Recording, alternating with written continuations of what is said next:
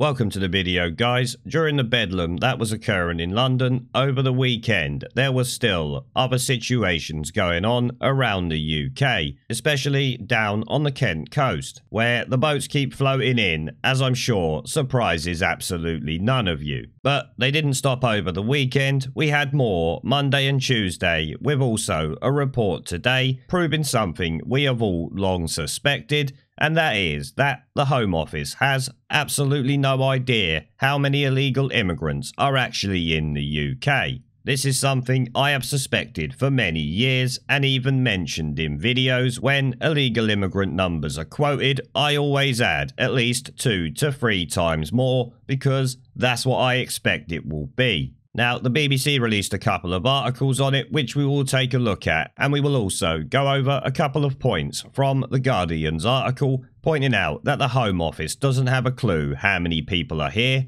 and hasn't known for at least 15 years. So maybe I was a bit quick to blame Priti Patel for it, but it still remains to be seen what she is actually going to do about it, because at the moment, for the past 6 months, it would appear as if she's done absolutely nothing. Time will tell, of course. But the first BBC article headlines: Channel migrants, border force intercept 5 boats. They don't intercept them at all, they pick them up. It's almost an arranged ferry service at this point. 5 boats carrying migrants have been intercepted by border force vessels in the English Channel. The Home Office said 49 men and women were brought to Dover and transferred to immigration officials. You mean 48 men and 1 woman were brought to Dover and transferred to immigration officials, who will release them within a week. The attempted crossings started at about 6:25 AM and continued through the morning, with the 5th boat intercepted on Monday afternoon. The attempted crossing started at about 6:25 BST and continued through the morning, with the 5th boat being intercepted on Monday afternoon. Minister for Immigration Compliance Chris Phillips said, "We will do everything we can to stop these boats." What a complete load of nonsense that is. You have had the chance to stop this for years and done absolutely nothing about it. Consecutive Tory and Labour governments have had the chance to do something about this for years, and they don't bother, likely because they don't really want to.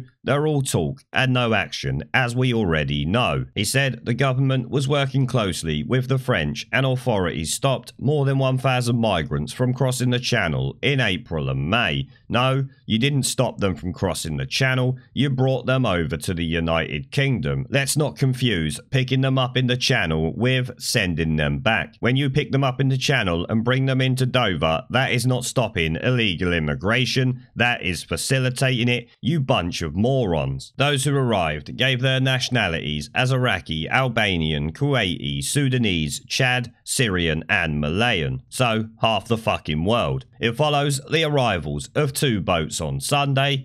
10 men and 2 women were on the first vessel, intercepted at about 3 AM BST, and 5 men who said they were from Sudan on the second vessel at about 1 PM. So as I've said before in previous videos, it is literally a daily ferry service that we are providing. I am starting to think the UK Border Force might as well go and pick them up from the beach. It's that bad. They're literally taking the piss out of us that much. All of this is costing the taxpayer an absolute fortune. And here we have another article from the BBC yesterday. Channel migrants try to cross English Channel in fog, which I'm not sure why the BBC are surprised by that. Last week we had guys strapping together 2 kayaks or something like that and using shovels to paddle across the channel. It is incredible, though they didn't need to paddle across because they were picked up by the UK Border Force and brought here. So you can fashion a quick makeshift raft and float yourself off from France and get a free ticket to England,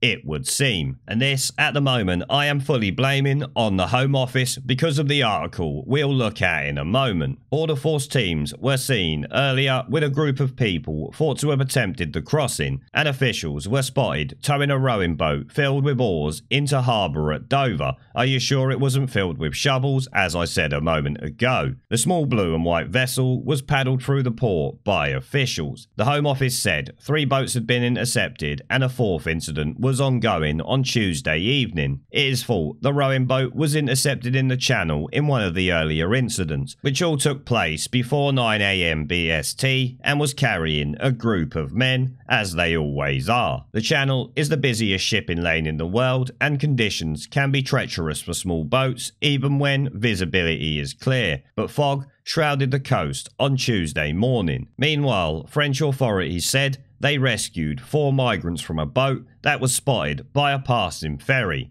Those on board all had mild hypothermia and were taken back to Boulogne. Oh, so you managed to take 4 migrants back, but you're refusing to tell us about the 10 or 15 boats that you escorted to British territorial waters, as Nigel Farage has pointed out and documented many times. A Home Office spokesman said 19 men and women were brought to Dover following the first 3 incidents and passed to immigration officials. They gave their nationalities as the usual suspects. I'm not reading them out again. It is not yet known how many people were involved in the 4th incident or where they are from. They will likely be from some of the countries you see above there. And we've heard more about what the French authorities have done. Sorry, I don't have no faith in the French authorities or the Minister for Immigration, Chris Phillips, and his bollocks, if I'm honest. We continue to work with them to tackle these illegal crossings. No, you don't. You're picking them up off them and bringing them here, and bringing the ruthless criminals who facilitate them to justice. Well, the people who come over here on these boats are actually criminals. I'm sorry to break that to you. As the Minister for Immigration, you should really know that, you snivelling shitweasel. And here we have probably the peach of the bunch. Home Office has no idea how many people are in the UK illegally, which I must say is rather shocking that The Guardian actually put this out there. The government policy of making life intolerable for people who are suspected of illegally entering the UK is yet to show that it can persuade them to leave. Whitehall's spending watchdog has found that is a laughable statement. When has this government or any UK government made it intolerable for anyone to live in this country? They're all a weak bunch of hacks. We've just been seeing how the Home Office and the government are essentially sanctioning free ferry services for illegal immigrants. Please don't talk this bollocks to me. The National Audit Office said that Home Office officials admit that they have no specific evidence to show the Complaint Environment Policy, the successor to the Hostile Environment Policy that led to the Windrush scandal, encourages voluntary departures of foster compliance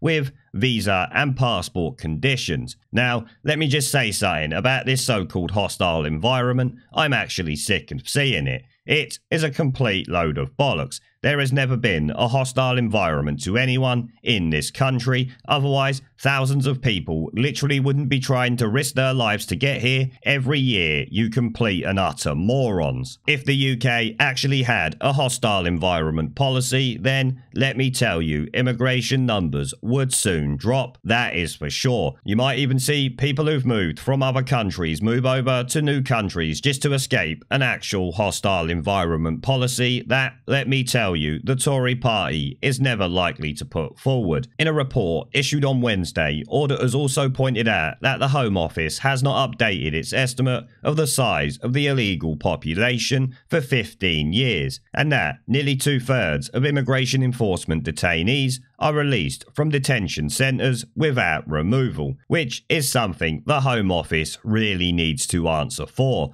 How can you not know how many illegal immigrants are in the population for 15 fucking years? What is going on? That is since a Labour government. Tories have been there for 10, so that was part of Labour and consecutive Tory governments allowing this to happen or letting the Home Office get away with it if they didn't know, which, to be honest, I find difficult to believe. Now, Priti Patel has been in there 6 months. She could have said something or tried to do something about it. Maybe she has over the months, and that could be part of the reason for her spat with Sir Philip Ratnam. Who actually knows? We still have EU laws that might be making things difficult, so at the end of the year will be the true test of Priti Patel and this UK government on how hard they will be. Don't hold your breath on them doing anything that you guys want, let me tell you now. But not only do they not not know how many people are here and haven't known for 15 years, but 2/3 of immigration enforcement detainees, as it says there, are released from detention without removal. Like I said, they're there a week, then they're given a council house, bunch of money and whatever, and they're off on their toes because apparently there's a hostile environment policy. What a complete load of bollocks. It comes days after the Equalities Watchdog, the Equalities and Human Rights Commission, announced it would launch legal action to review whether the department had complied with equality law when implementing the hostile environment, which, as I've said, they never implemented. It is just a Labour bunch of bullshit, if you ask me. Responding to the report, Meg Hillier MP, chair of the Public Accounts Committee, said the department seems to have little information on which to base its policies. Yeah, its policies are just let them come in, pick them up from the channel. We've already discovered that. She said the Home Office has no idea how many people are in the country illegally and doesn't seem interested in finding out, which I'm sure you will all agree is an utter disgrace and something Priti Patel better be addressing quickly. The department acknowledges that it had no specific evidence base to support the effectiveness of these measures when they were introduced. It is currently unable to measure whether these activities have the desired effect of encouraging people to leave voluntarily, the report said. Of course it doesn't, you complete and utter morons. This is something the government needs to address because we do have deportation laws, but they are stifled by the EU, weak civil servants, and of course weak governments that we have consistently in this country thanks to the political system that we live under. The last estimate of the size of the illegal population in the UK was made in 2005 and suggested there were about 430,000 people in the country with no right to remain here, auditors said. And let me tell you now, that is a complete load of bullshit. I would expect it's well over 1.5 million, possibly upwards of 2 or 3. Who actually knows? And given the way the Home Office are acting here, we likely never will. Nearly 2/3 of immigration enforcement detainees are released from detention without removal, the report found, with greater numbers of detainees being released at late stage because officials could not deport them, which, like I said, our immigration laws and deportation laws are actually really piss poor.